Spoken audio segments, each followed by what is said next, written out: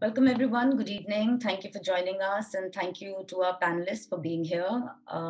Reagan McDonald leads Mozilla's policy work in the EU, covering a range of issues, including privacy, data protection, content regulation, and disinformation. Prior to joining Mozilla, Reagan worked at Access Now, and before that at the European Digital Rights Institute. We're also joined by Annabelle. Annabelle works for, she leads Amazon Web Services policy work on data in Asia Pacific. And welcome, Annabelle. We're really looking forward to hearing your views today. Sean, who isn't here yet, is a CIGI Senior Fellow.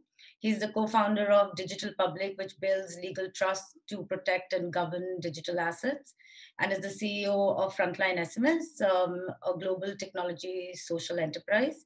He's also a fellow at the Duke Center on Law and Technology, a visiting fellow at Stanford's Digital Civil Society Lab, and is an advisor to IEEE's Ethics and AI Committee. Welcome all. Before I get to asking questions, I wanted to set the stage for today's discussion. As the driver of growth in the digital economy, it is fairly obvious that data is of strategic value in the digital economy.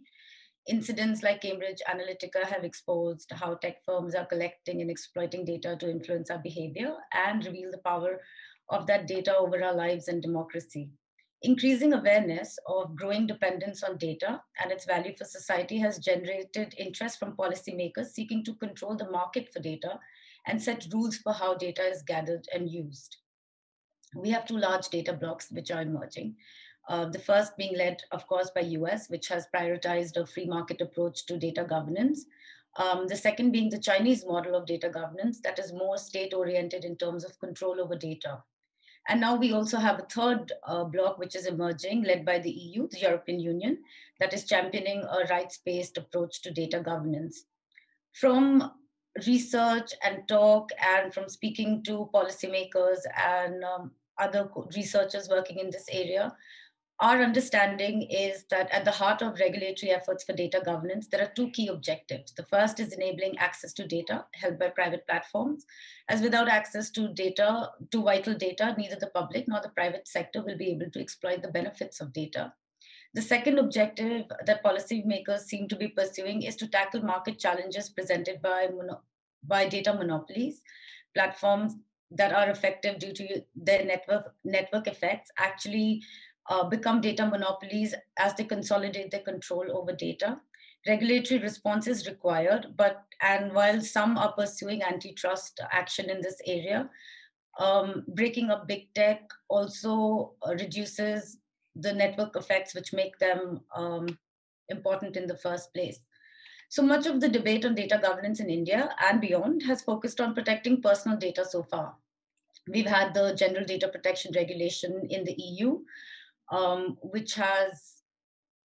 that has carried forward the legacy of the Data Protection Directive and introduced a new sanctions regime, which, as Professor Thomas Trines has noted, seems inspired by the EU competition law. India too has been focusing on regulating personal data at least since 2017 after the Supreme Court of India's decision in K. Puttaswamy versus Union of India that held the right to privacy to be a fundamental right. A government-appointed committee has worked on a draft personal data protection bill, which is yet to become law. While the personal data of customers and citizens is protected by privacy laws across the world, non-personal data remains largely unregulated. Non-personal data includes anonymized data like climate trends collected by weather app or data collected by machines, or also commuter patterns gathered by cab aggregators. In India, a committee of experts constituted by the Ministry of Electronics and Information Technology to come up with a framework for non-personal data governance has released its report and is accepting comments till the end of this month. So our objective in this panel is not to really analyze, welcome Sean, sorry, I was distracted by my screen. Welcome. So again, this panel is not going to get into the nitty-gritties of the non-personal data framework. It's a long way from becoming law.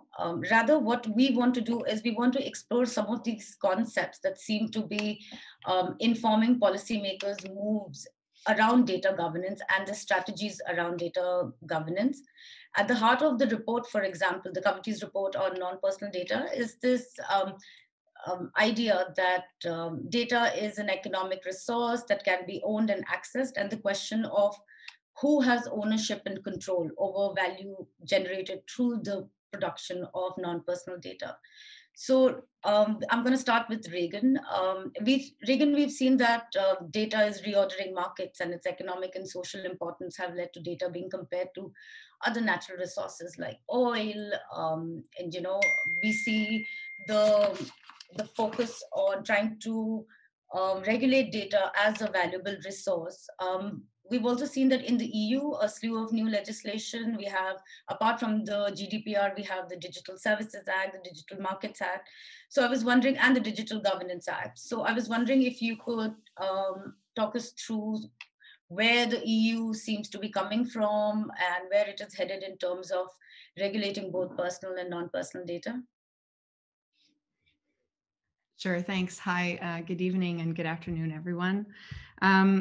So indeed, the EU has been making a lot of headway in thinking about, like many other governments, including India, thinking about what the future of data governance should look like. And there have been some really interesting regulatory proposals that go in that direction. So first, it's really vital to acknowledge that data can play a key role in industrial policy and also serve as the basis for insights and innovations that can advance the public interest. We've seen this thinking evident in the Data Governance Act, which the EU proposed just at the end of last year. And they're really trying to wield this nature as a tool to advance the public interest and also to regulate monopolies. But achieving that, I think there's a lot of good ideas that we're seeing, but really being able to achieve it and make it practical and avoid the risks, I think there's quite a bit of details that need to be worked out in this process. So first on the sort of public interest piece, we do have the GDPR, as you've mentioned, but those rights, the GDPR and other sort of data protection frameworks, at least in the EU, are still really centered around individual protection. And it hasn't quite gotten to that point of thinking about collective representation, collective protection, and mitigation of collective harms. And Jyoti, you had already mentioned Cambridge Analytica. That was also my example, because that's really where we're seeing a lot of these harms, like data-related harms that live, is not necessarily in terms of the individual. And in this case in particular, you didn't have to have your data taken or given to Cambridge Analytica to have experienced the harm. So I think there's a lot more thinking now about how can we think about data protection and build on the individual data protection rights to think about the collective, and both in terms of management and also protection. So that's sort of one piece. At this moment, those collective rights aren't quite where the GDPR has landed, but we hope that this will be part of the discussion in the EU. On the industrial policy side, the EU is really, as I mentioned, looking to improve competition and open up markets with different data approaches. And many governments are really becoming much more savvy about the role of data. And we're seeing this evident in not only, for instance, the Data Governance Act, but also in a lot of antitrust trends. And there's a lot more awareness about how data and market power are very much intertwined. And so opening one can lead to competition or more open markets in another area. We've at the same time been very cautious, like encouraging a lot of these ideas, but trying to be cautious not to duplicate existing problems into new frameworks. So for instance, for the EU, which is seeking to think about these sort of data intermediaries as a way of replacing these data monopolies or private companies, we don't want to just replace US data guzzlers with EU ones, right? So we also need to think about what this is, I think, also an opportunity that we can think about what are different ways that we can think about data governance. And we, like Mozilla, has been long time champions of lean data practices. So maybe there's new ways to think about how we perceive of data, particularly in the context of innovation. And then there's also the other sort of broader risks that we've been very public about around the possible centralization of power, around increased privacy and security risks, And just generally, I think around data stewardship models is in that there is some lacking, some practical examples of how these stewardship models, whether trust or otherwise, can really work in practice. So like I said, I think there's a lot of promising ideas. We're moving into a really good direction, but there's quite a bit to be worked out in terms of the details. And so we have been advising governments that they should be consulting often and openly with experts from everything from civil liberties to security to businesses to better understand how to forge a sort of future way of thinking without recreating the same systemic problems that we have now. Thanks, Reagan. I have so many questions for you, but I want to get my panelists to get a word. Sean, as somebody who has been critical of the Data Governance Act as recently as 20 days back, and as somebody who's been working on the idea of data trusts and community rights for quite a few years now, what is your reading of EU strategy, India's strategy, the whole idea of trying to establish a framework of community rights over whether personal or non-personal data? Where do you see it headed? Thank you, and thank you for inviting me to this. I think the old adage is like any panel in which there are two McDonald's is at least bound for economic prosperity. So good news on that front.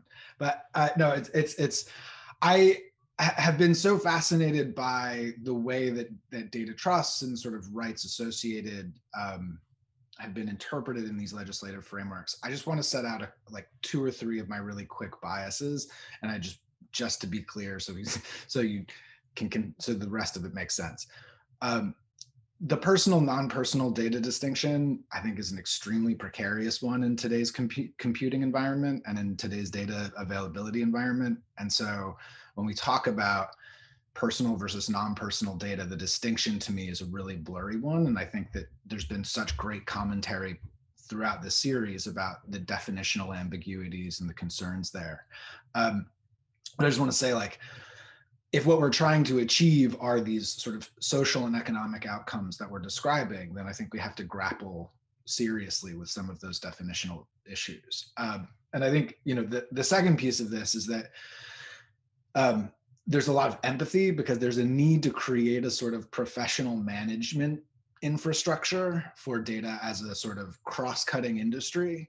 And at the same time, a lot of what we talk about as like ownership of data, or frankly, a lot of what we talk about when we talk about data full stop, is not really data the object. It's rights that emanate through or are associated with that data. So my right to be represented in a particular way, or my right to access a particular service. Those rights are what convey my what's in law, it's called standing usually. And so that's what gives me the right to bring a claim against something, or to participate in the decision-making around how data gets governed and used.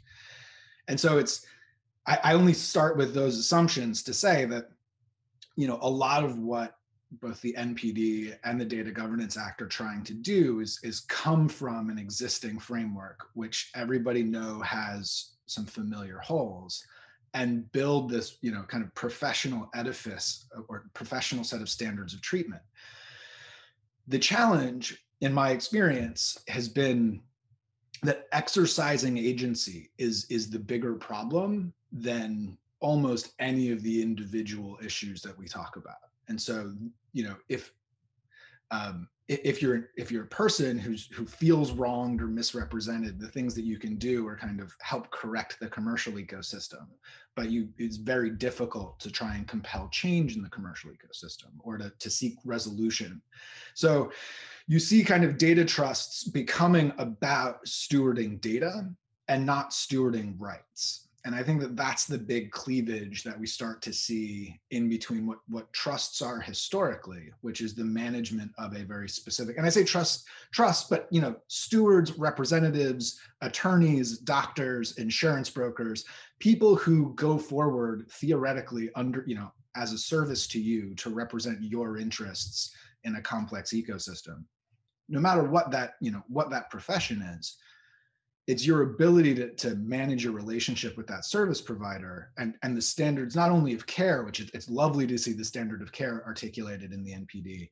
I think what's missing conspicuously is the duty of loyalty, right? And so that how it is that you enforce that these folks are actually governing in your best interests, it becomes the issue for governance, right? That's what builds the trust. That's what builds the fidelity of the ecosystem. That's what creates effective rights brokerage.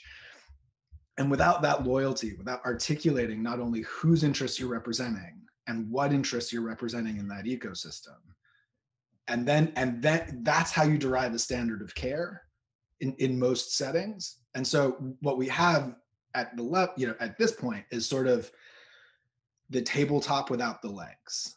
And I think that's the main, in trying to prop up a lot, in trying to help support these commercial ecosystems while recognizing that realizing the rights attendant to these ecosystems is a gigantic undertaking.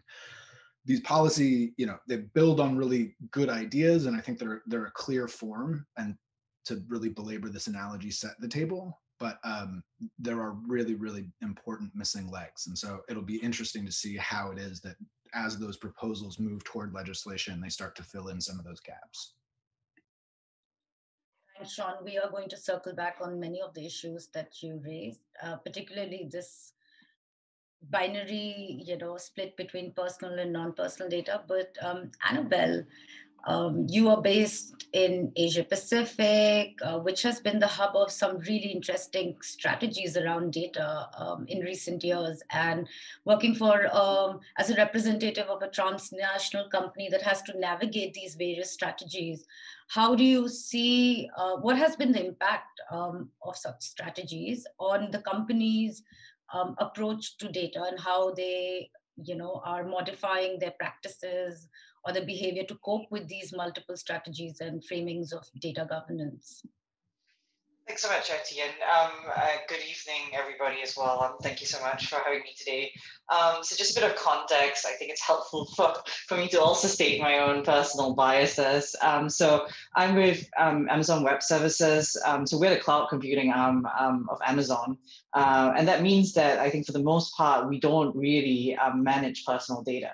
A lot of our customers are companies who maybe deal with personal data, but often we don't have any control or visibility over that data. That's our customers' data.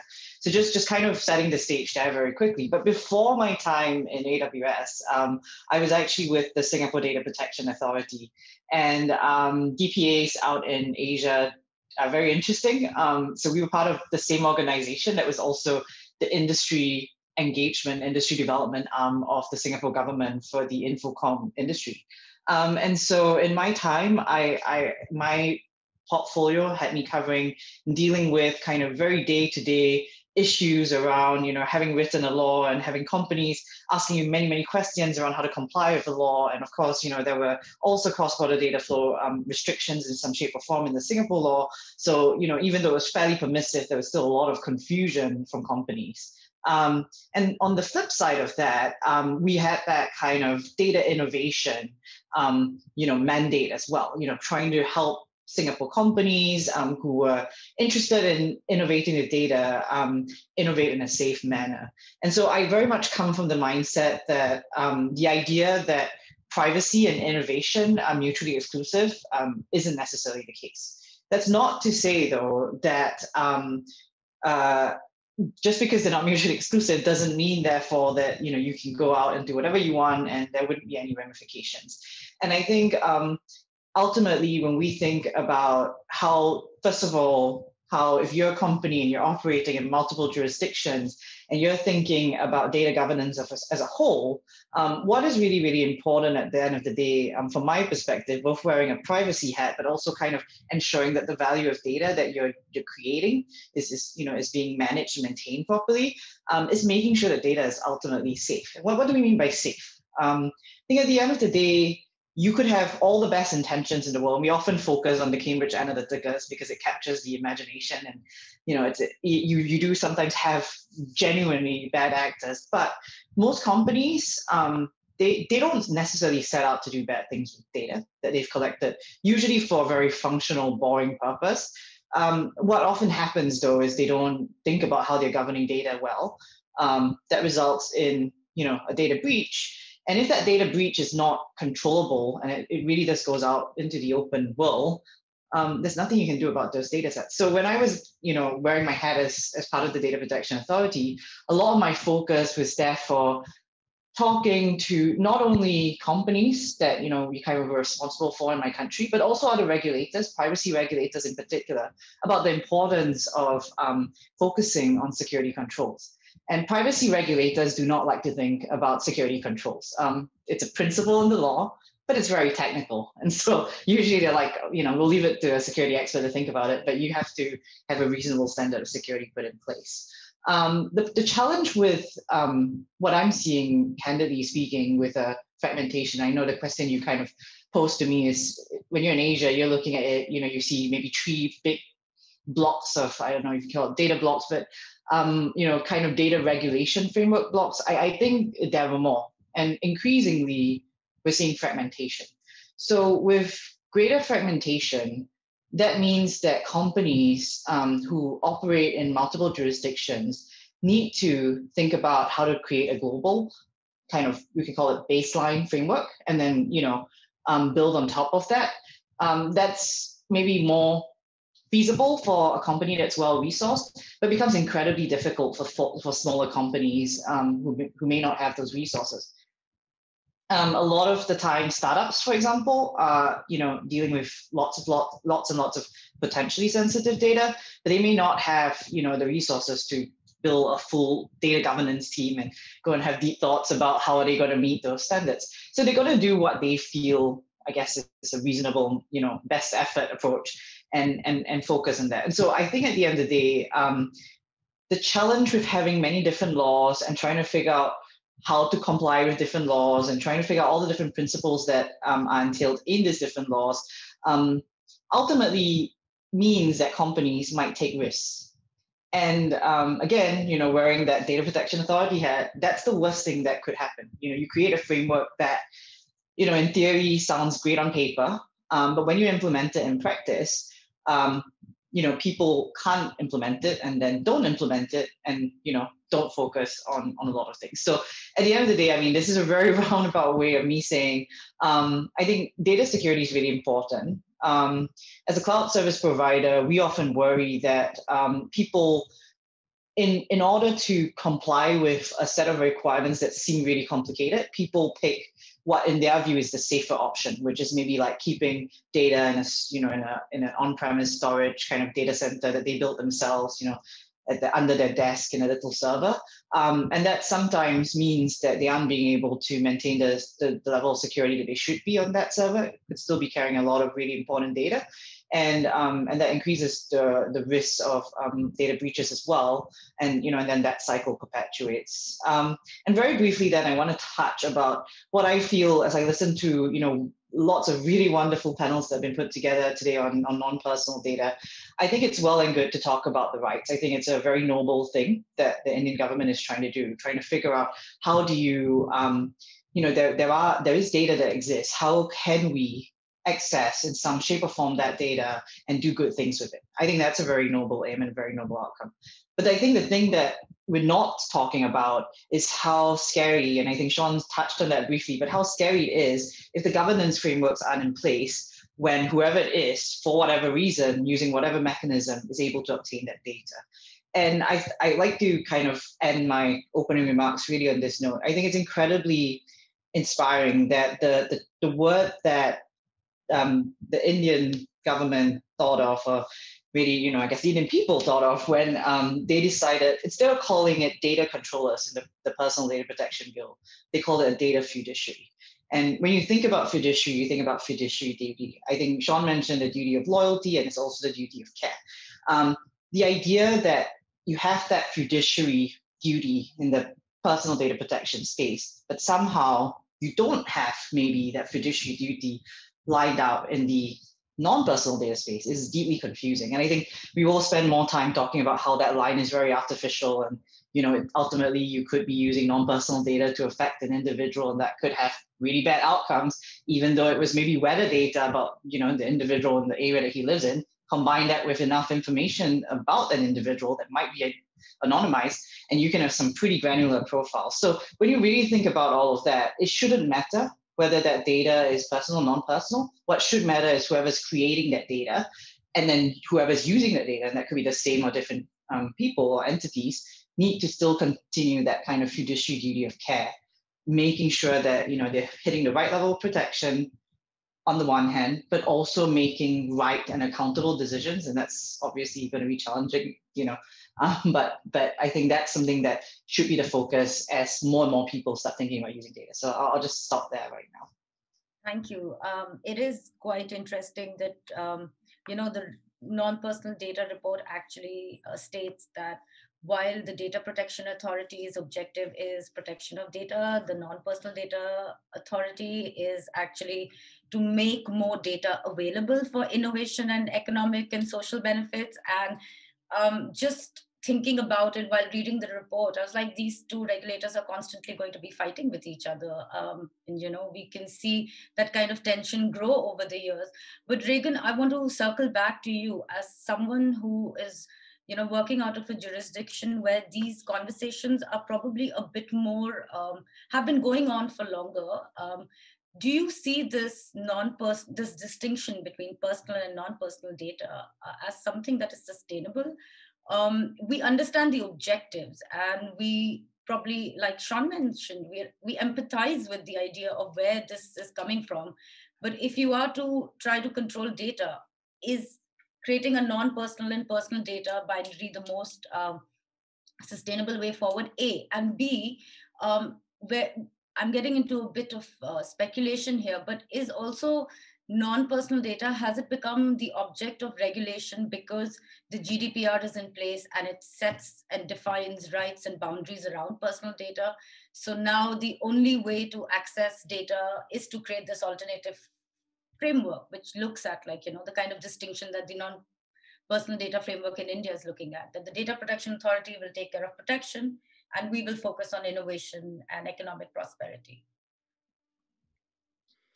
Thanks, Jody. I will try to answer both of these questions. These are really good questions, and I think they're really at the core of some of the challenges, basically, that we're looking at in the discussion of the Data Governance Act and future data governance regulations. I think there's actually maybe two sort of binaries. One is the technical one of, is anonymization possible or feasible or sustainable? And then another one around that already came up to Annabelle's and Sean's points around, does the same level of protection apply to personal data as it does to non-personal data? So first on the first one, I mean, on the anonymization or that binary question, generally, like, anonymization is a very good and encouraged privacy enhancing technique. The issue that arises is, and what many security experts continue to say, is that it may not be possible to achieve anonymization. And I think as we continue to live in a data-filled world where you can constantly add and combine data sets, even public pieces of data sets can lead to identification of individuals or groups of people, which is just about as good as identifying an individual. It becomes a very difficult topic. So in the case of regulation, this is almost impossible. And I've seen some confusion, I think, around the use of this term. If it is anonymized, that means that it cannot be re-identified, period. Not possible. I know that NPD, we have left in our public comments, and we will file in our following public comments, that this in particular cannot be, that binary just does not exist. So that's something that needs to be taken really into account.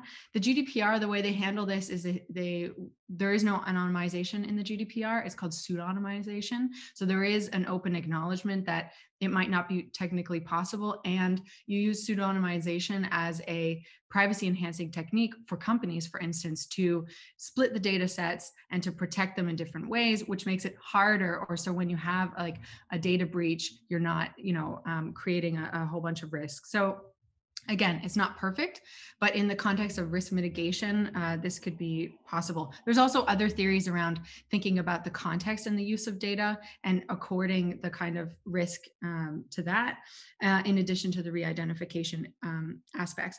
So, so that's on the that binary. On the other binary, I just think it's also just a really good point to remember about the non-personal data. There is, at least from what I've seen in the political discourse around this, there is this sort of understanding or hope, I guess, from the regulators that if it's non-personal data, it's a whole different thing. And we're talking about data flows, we're talking about industrial data. None of this applies. This doesn't count for the GDPR. And it is, I think, a blurry line.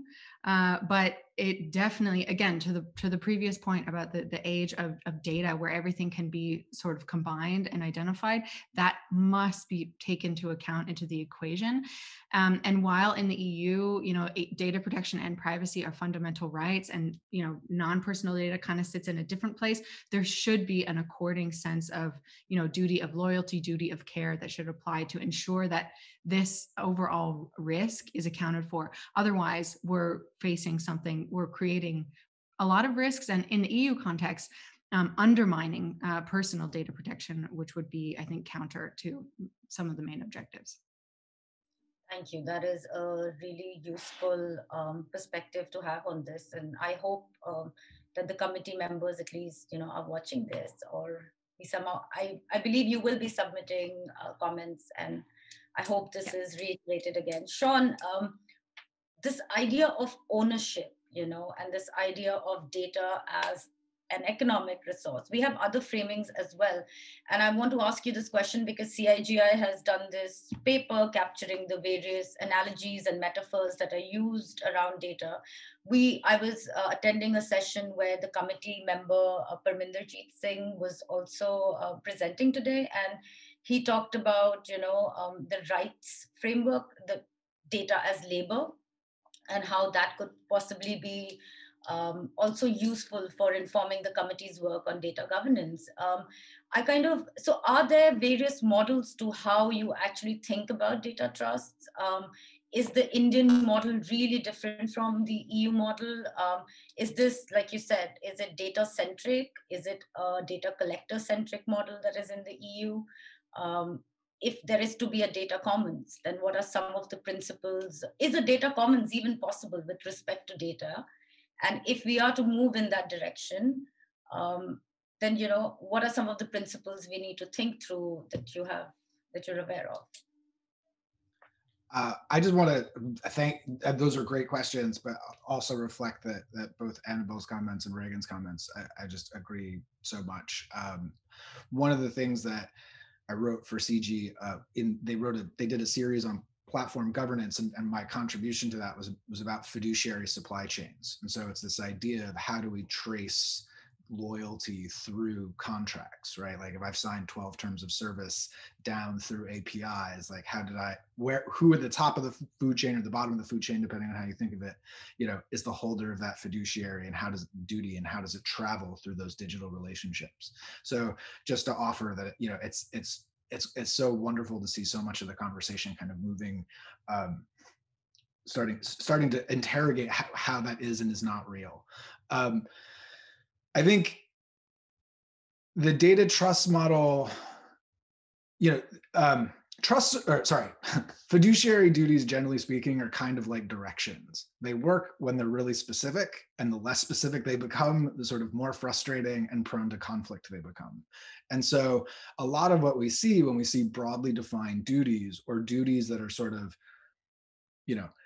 now trustees hold these duties, but do they have more access to courts? Is there a separate court that is going to adjudicate, the disputes between trustees? Are we just outsourcing essentially the kind of political and social risk to this future professional class of people who are going to, get stuck in the same access to justice issues as every other, kind of rights protection provision. I know that's not exactly the question you're asking, but what I'm saying is that there's in law, right, we have procedural justice, and then we also have sort of substantive or normative justice. And what that means is that like the system has to work to a certain standard in order for us to believe that any justice is happening at all. And I think that what we see right now is that things like the NPD, and the Data Governance Act and any number of other pieces of legislation really focus on, building a market for exchange, but don't focus on any of the institutional investments necessary to adjudicate the very predictable disputes and sort of legal gray areas and questions that are going to come out of figuring out what these things mean in context. And so what happens when you have big procedural mismatch issues is that you can kind of have whatever theory of rights that you want, but it's the theory of rights that is most effectively adjudicated that tends to win the day. And so if you think about, we're talking about ownership. Ownership is probably the best institutionally supported theory of rights in the world because money moves through it and everybody likes to move money, and so we make sure those systems work.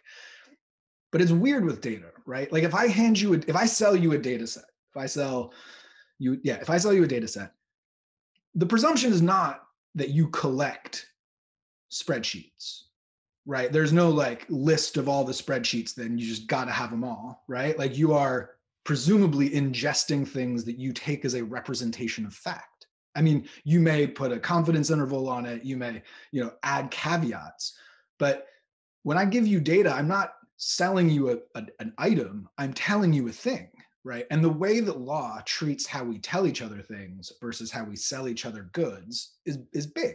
And so, so to your point, the reason that I keep focusing on fiduciary law and procedural justice and things like this is that India specifically, but many, many countries in the world have huge civil law backlogs. The mechanisms of institutional justice just are overwhelmed, and understandably, because we keep piling more and more things on them. But we need, something like an NPD needs a reinvestment in the legal sector, the adjudicating authorities, the clarity to Annabelle's points about, not only guidance at the beginning, but this is how you go and settle problems if the guidance isn't working for you, right? And so you have to have the sort of whole life cycle. And I think what we're doing is we're saying, let's make it a market issue, and let's focus on the economic value because we recognize that, because it's really legible to us. But then let's sort of kick the can on how it is that we're going to deal with the fallout from this. And that's not working particularly well. I say that from Washington, D.C. So hello, where there are real consequences to not taking the governance aspects of this seriously, and I'm certainly in a place that's feeling them quite recently. So, there are different theories of rights, but no matter what the theory of rights is, in order for it to sort of work, you have to be able to adjudicate it. And if fiduciaries become an important part of the procedural justice infrastructure, I think that there's a real opportunity to do important work here. But it's that piece that feels really unclear to me. So can we trust the trustees is my takeaway from that. Annabelle, actually, this whole notion of that, at least big tech, these sort of regulations are aimed at kind of tackling the competition issues or the market challenges that arises from data firms becoming monopolies. But it's also likely that these big firms are the ones that will be able to, put in infrastructure or structures that are needed to cope with these various regimes, particularly for startups. How is this going to play out for them in terms of innovation and competition? Is taking this sort of an approach actually good for innovation in the long term? What is your view of this coming from the perspective of trade secrets or intellectual property? And I know that the second version of the report has gone into some level of clarification into what kind of data is not under NPD. But again, going back to what Sean also said, that it's not just data that you're collecting.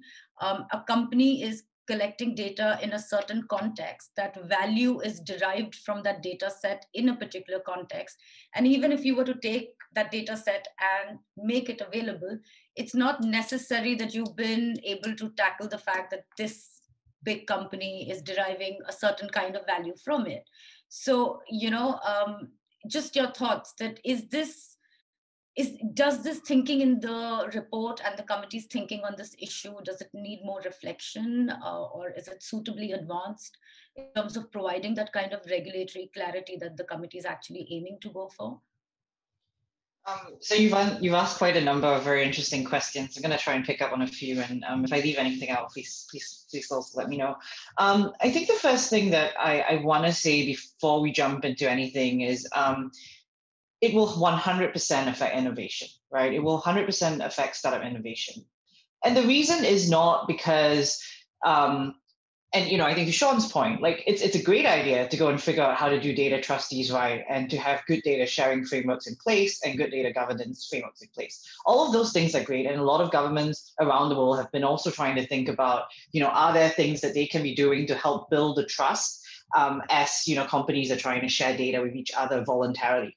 And are there any missing parts in the legal system, for example, that may not address certain rights if say you had a contract with somebody else and you agreed that you only use data in a certain way and then it's used some way else. How do you pass through liability? How do you pass through, that fiduciary duty, so on and so forth. So I think thinking about that framework is great. And candidly, thinking about that framework specifically, could probably encourage innovation and data innovation. The issue with NPD is not that it's raised a whole bunch of great questions around data governance.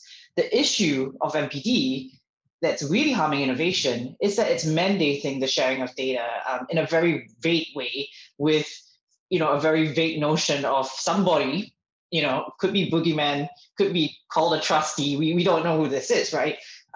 We don't even have a sense if he knows how to, or she, or it knows how to manage and govern data and protect that data, right?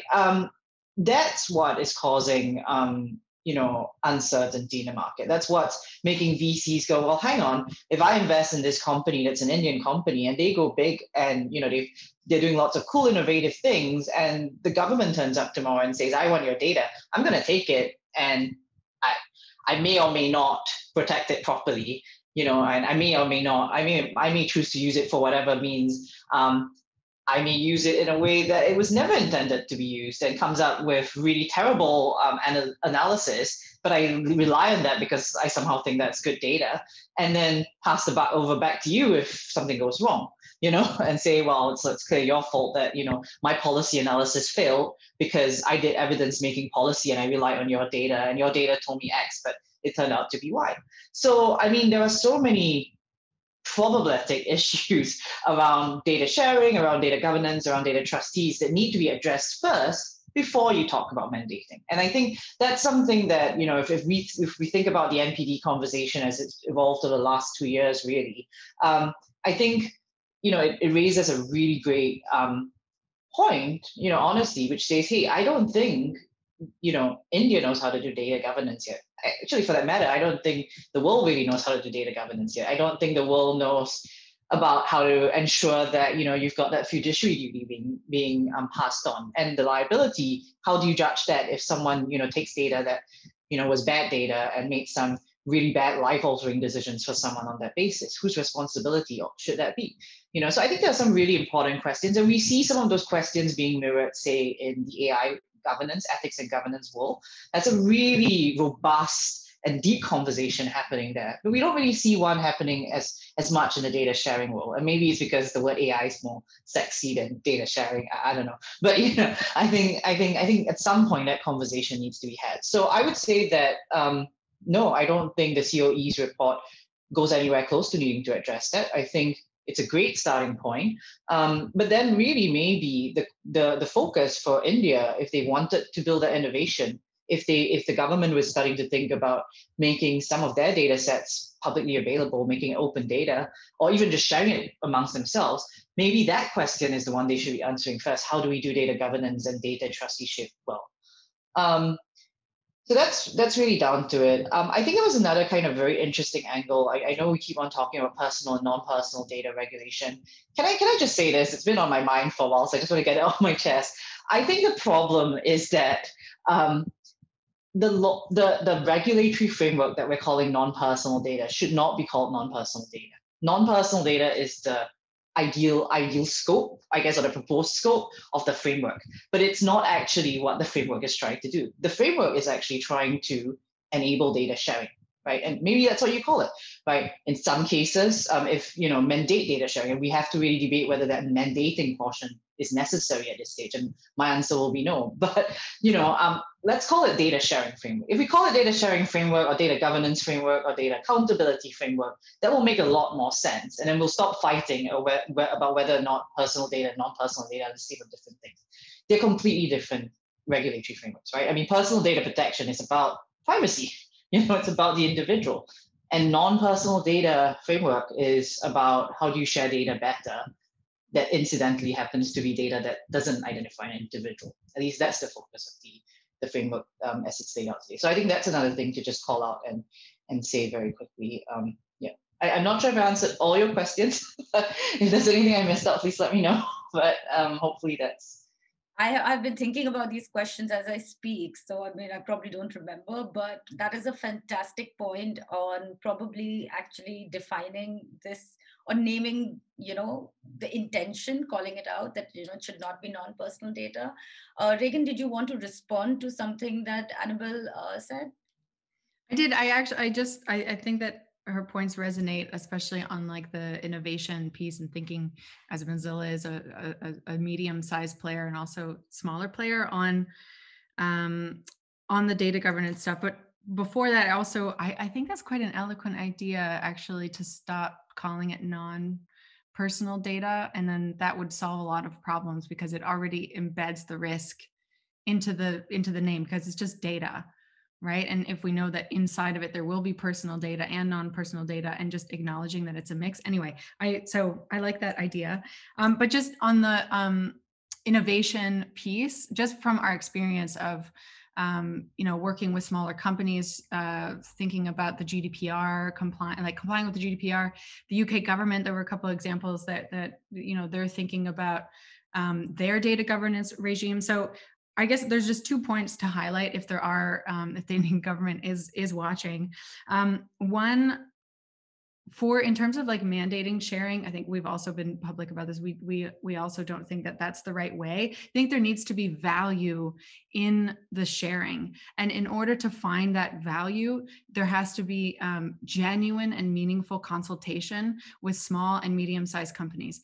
I can say in the EU that is often very difficult and doesn't always happen. So because the big tech companies are always there and they're better resourced, and then you have sort of associations or organizations that seem to be representing small companies, but are not really actually representing them. So I would just say for any government looking at these types of regulations to really try to find those companies and to help to get from them what they think would be valuable in order for them to actually derive the value from these types of regulations.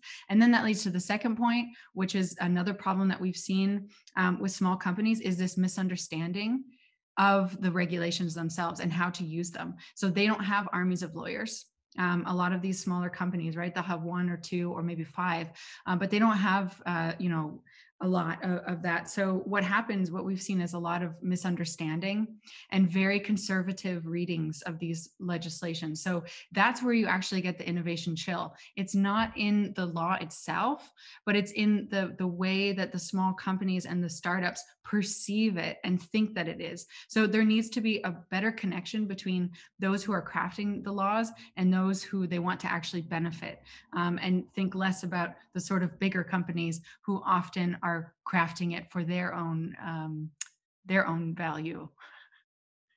Sean, do you have? Yeah, sorry, I'm super unable to control the mute button on my trackpad apparently. But two really wonderful comments. I actually run a small business called Frontline SMS, which started as a last mile technology company. And so I had the unfortunate problem of being trained as a lawyer. So I was for the last 10 years have been this kind of small company with the legal nerds. We don't have the resources to address the issues, but we definitely see all of them. And so I remember sleep. But the thing that I wanted to speak back to actually was this was the seizure of power the seizure of data, the mandate of sharing of data, whichever term we're using for this. That historically speaking, there is an enormous legal precedent for governments essentially compelling the disclosure of things under, from private entities, whether it's individuals or groups or companies,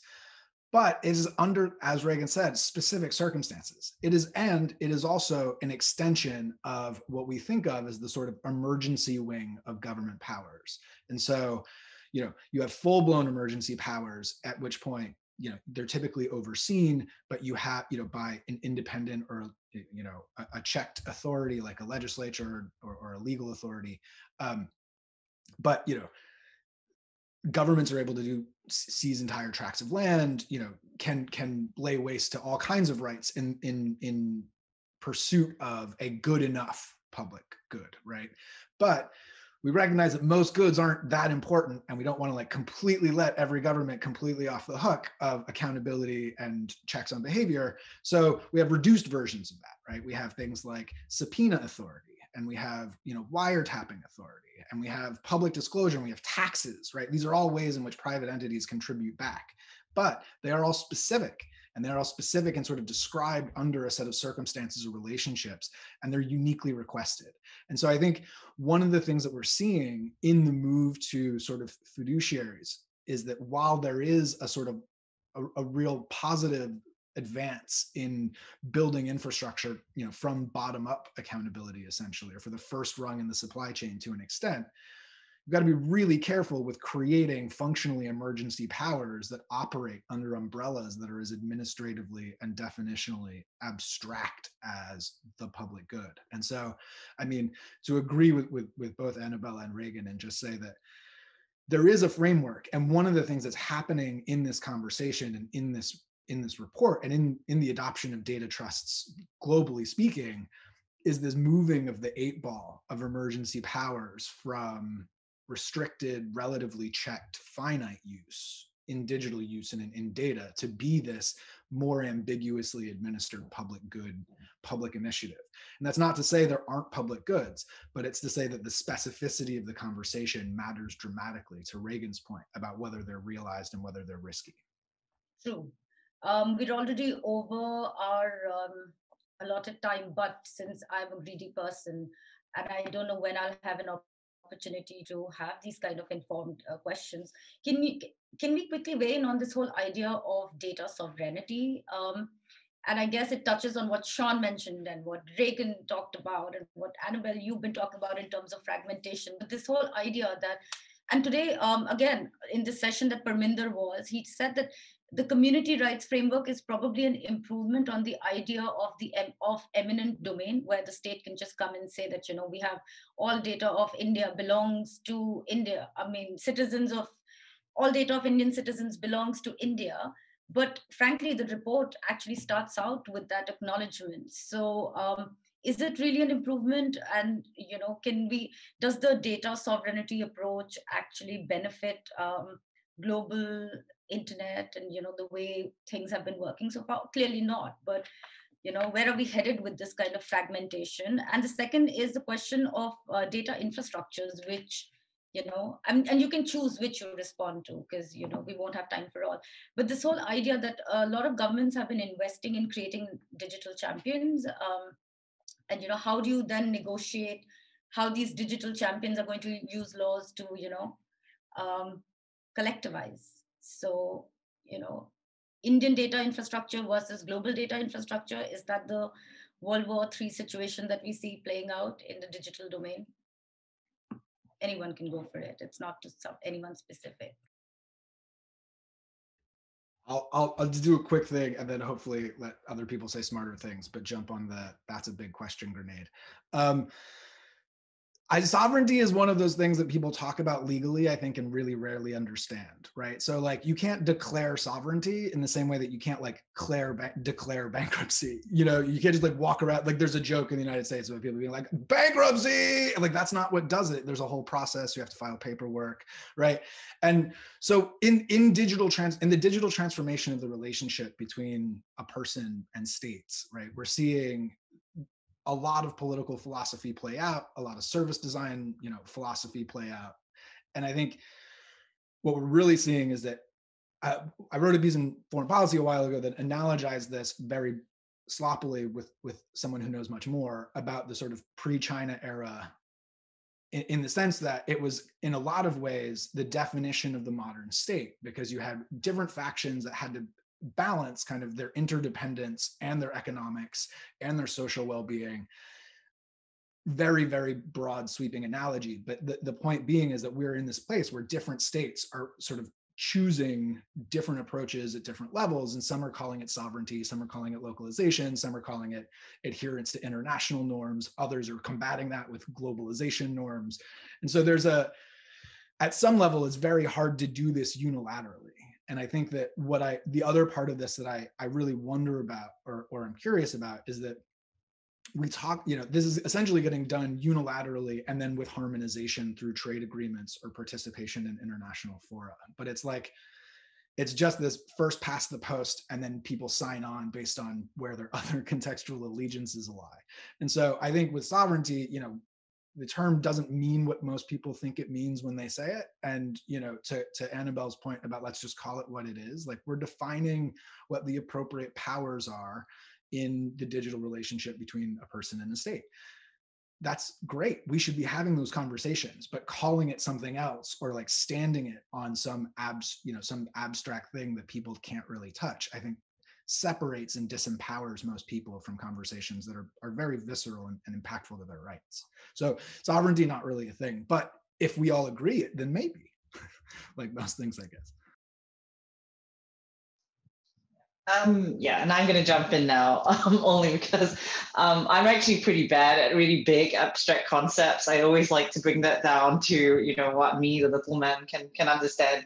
And so to me, I think ultimately, in order for the digital economy to work and all the relationships so between an individual and government, between governments and governments, between governments and corporations, big and small, and then between individuals and corporations, what you really need to have is really good balance. So two things, first of all, you need to have a good concept and understanding around control and access to data. So control and access to data ultimately is what everybody is fighting about and what everybody is fighting for.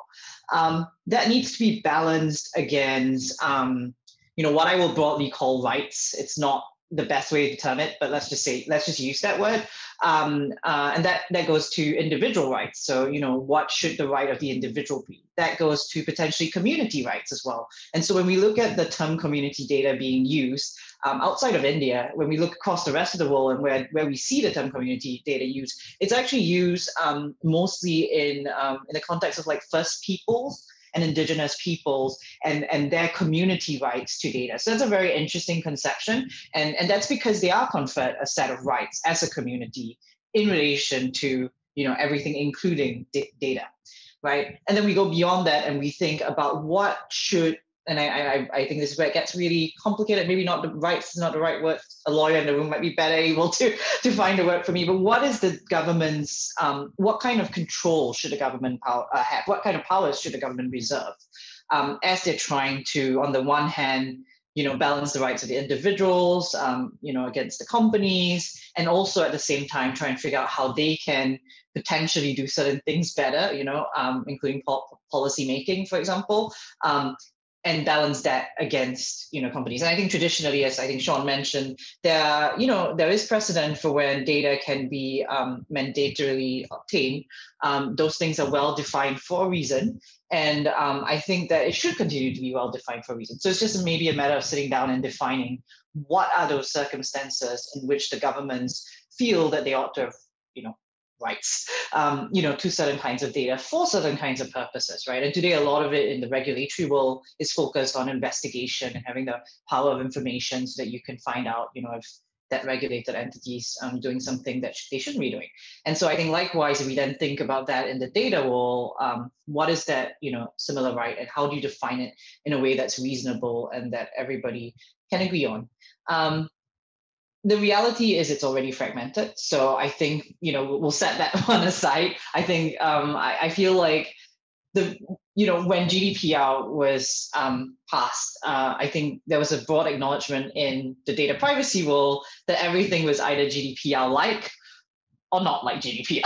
Right? And that sounds binary, but obviously it's really not in practice. But the fragmentation is just the way it works. So I think the most important thing then is ensuring that data can be used for its intended purpose. And I know the tendency is to want to put physical and geographical borders around that. I can understand why, because you need to tie legislation and laws and control over that. But at the end of the day, if all those regulations and laws means that data can't function for its purpose, then there's no point collecting data, and then data is pointless, right?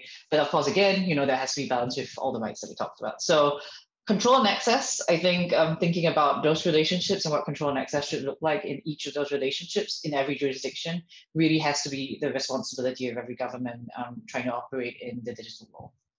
True, all fantastic points. In fact, I've been grappling with how making more data available is actually in conflict with data protection principles of purpose limitation and consent-based use. So and I'm not a lawyer, so I thought this is just me not being able to understand what's written in the report. But I'm glad that somebody like you who's been working on these issues is also equally confused. Reagan, any thoughts on my two very big questions? Yeah, very big questions. I'll be really brief because I think Annabelle and Sean covered a lot of it. But it's not just you, because I have these same questions. And I think I would just say that I think that the concept of data sovereignty is problematic, and generally of data ownership. And one of the things, as you mentioned, like what is core within data protection frameworks and what is the purpose of having data protection frameworks is to account for and mitigate against the risks of asymmetries of power. And that is built everywhere and on every level of society. If it's, patient and doctor, or if it's broader, in our broader society with class differences, buying a home, there's just a range of when you're sharing data or handing over data, there is always an imbalance of power. And the data protection framework is supposed to protect against that. And that's what purpose limitation is for. That's what all of those core data protection principles are about. Data sovereignty invokes, I think the ideas are, in the EU, there was a lot, especially post Snowden revelations, a lot of like technological sovereignty, So I think it does provoke some good intentions in terms of let's be independent, let's build our own technology, let's be in control of our technological destiny. I understand that, but that is inherently very problematic, and so is the ownership piece. I think what we want to get to is a collective management. So an understanding that individuals have data that is related to them that needs to be protected, and there are legal frameworks around that. Hopefully soon India will have one as well. And then on top of that, how do we think about how to collectively manage that together? And so it's not necessarily about ownership or sovereignty, but about collective management. Okay, any parting thoughts, any big issue regarding this big problem that we have not touched upon, small issues? One little thing, there's a really great quote from like an early stage venture capitalist, which is never a sentence I expected to say, which is that when you fail to consider the problems of a system pre-deployment, the system is most often characterized by its failures as opposed to whatever value you'd intended for it. And I think that, to Reagan's point, and I mean to Annabelle's points as well, it's that piece of this type of legislation. It's considering the problems ahead of time and planning for them in a proactive way. And to your point about digital champions, I think a lot of countries developed digital champions and kind of banked on the idea that they would either be political independent or very nationalist, and not really built any mechanism to say which or why or how or provide any barrier or protection to that. And what a lot of the fragmentation that we're talking about to an extent is, waking up with some realpolitik about how that works in practice. And so I think, we can do these things if we build the mechanisms to do these things. But if we just hope it happens and then don't consider what could go wrong and build real preventions or real mechanisms to deal with that, as is sometimes the case in these frameworks, I think that's where you see them go off the rails quite commonly.